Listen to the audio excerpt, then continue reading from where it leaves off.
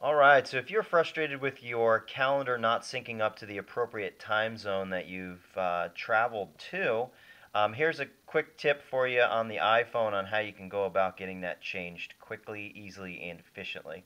So the first thing you want to do is go to your Settings tab, and you are going to go to your General tab, scroll all the way down to Date and Time, and make sure that the setting for set automatically on your date and time is set to on. That will take you automatically to the new time zone that you're in.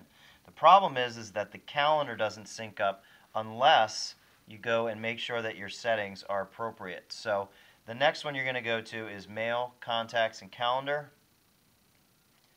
And you're going to go ahead and again scroll down until you get to Calendars. You'll see on here time zone support. I'm currently in Florida. You'll notice mine says Denver. There's a reason for that. Okay, up here on the top you'll see it says time zone support. You want that on, and then you want to change your time zone, not to where you currently are. That's blurry, huh?